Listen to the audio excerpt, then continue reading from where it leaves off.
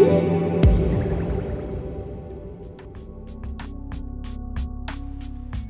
you yearn for the good old days when having a Blackberry phone in your pocket singled you out as a successful business person? And did you find the recent Key2 a bit too much?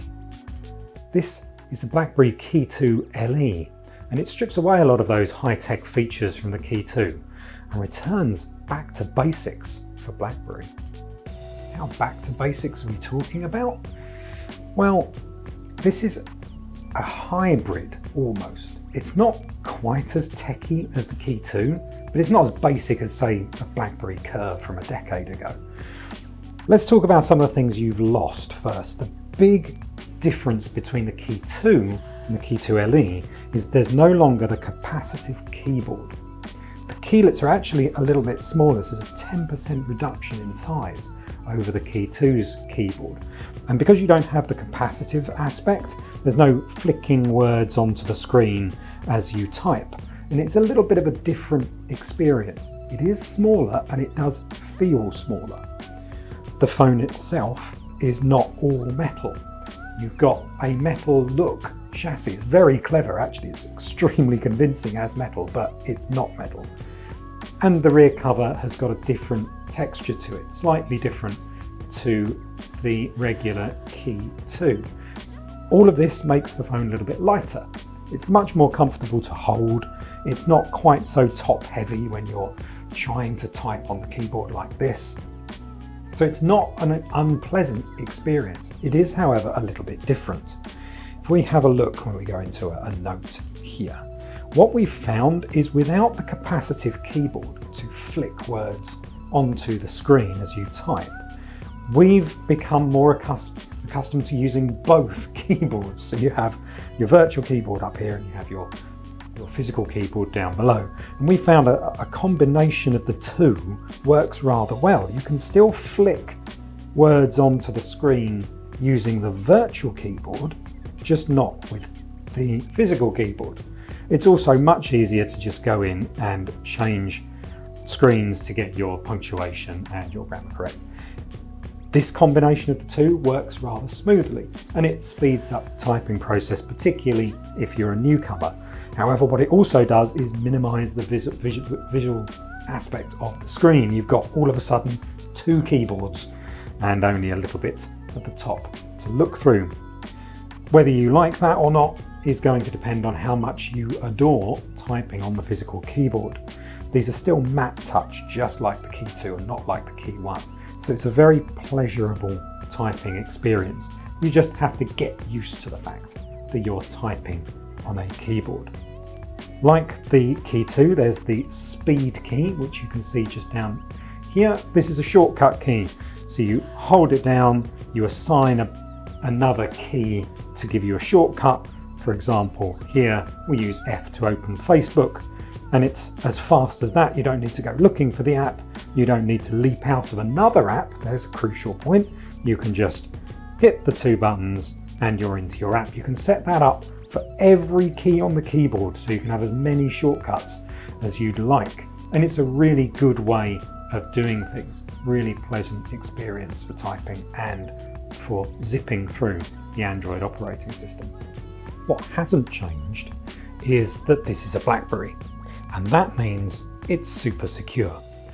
This runs Android 8.1, sadly, not Android 9, but it's got all of BlackBerry's technical expertise behind the software, ensuring it's extremely secure. Android quite often isn't known for its security, possibly unreasonably, but BlackBerry ensures that you are getting a safe and secure experience with its Key2 LE. There's also a ton of BlackBerry's own special apps and features. Just a couple of these. This comes with Firefox Focus pre-installed as your alternative browser, and this provides private browsing which can be secured by your fingerprint, which is a really nice way of browsing privately for whatever you're going to be browsing privately for. We don't really want to know, but whatever you want to do, you can keep it behind your password protected wall, and that works elsewhere too. BlackBerry Locker, which we also saw on the Key2, keeps many of your documents and photos hidden privately inside this area. And again, as you saw there, I need to use my fingerprint, and the sensor is hidden in the spacebar here, to open that up. So nobody else is going to find your work documents or extremely important material that you don't just want anybody who happens to pick up your unlocked phone to be able to access. So it's a really nice feature. Beyond that, there are security checks that you can do using BlackBerry's DTEC system. This looks at the apps that you've got installed. It looks at the different things that you've been doing on your phone to see whether there are any security aspects that you should be worried about.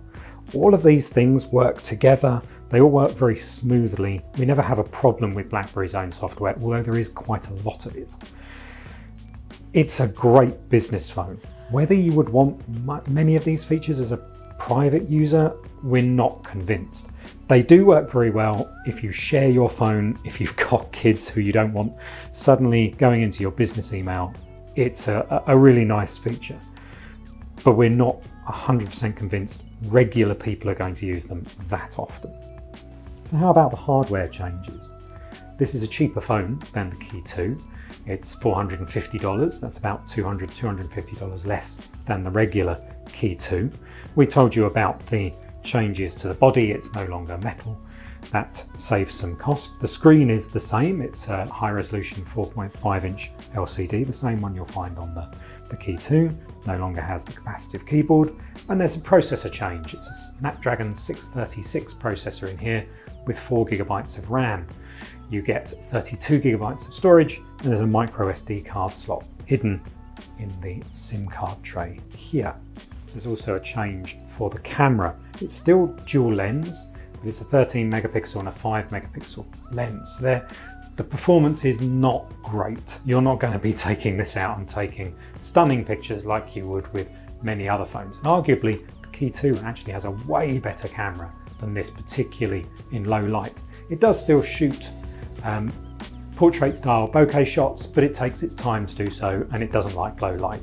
So do not treat this phone as a camera phone. This is a business phone primarily. Around the front is an 8 megapixel selfie cam, which, like the back camera, is not fantastic. All of these things will do, but none of them are reasons that you would be buying the phone probably in the first place. It's the keyboard, it's the software and the privacy and the security aspects of BlackBerry that is obviously the main draw. To summarise, Key2 LE, cheaper than the Key2, not as technically impressive as the Key2. You still have all of the staple BlackBerry stuff that you're going to love, the security, the privacy, the keyboard. Should you buy it over the Key2? No. There's nothing here that is better than the Key2, and there are quite a few aspects that are much worse than the Key2. Yes, you're going to save some money, but you're going to be frustrated when you buy this and think that you're getting a modern BlackBerry, because this feels like a callback to BlackBerries of old, whereas the Key2 feels like a modern, forward-looking BlackBerry smartphone. This is the BlackBerry Key2 LE.